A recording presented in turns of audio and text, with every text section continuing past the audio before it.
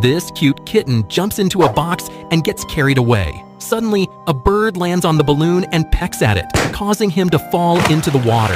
Eventually, the kitten drifts through shallow waters and becomes stuck on a dirty shore. Fortunately, a kind mouse couple notices him and decides to adopt him. The mice take care of the kitten like their own son. But one day, the kitten notices a birthday banner declaring him a fake son. This shatters his little heart, prompting him to leave the house. He wanders the city alone and spends his nights near filthy garbage bags. However, the kitten is discovered by a golfer who offers him a job at the golf course. He receives proper training on how to catch mice in the field and even learns to use tools for the task. One day, he lands a new job at a restaurant where he is tasked with exterminating a naughty mouse. But soon, he realizes that it's the same mouse that had adopted him when he was young. He becomes emotional for a moment and then decides to take action. So, the kitten uses 2 red balloons to secretly help them escape because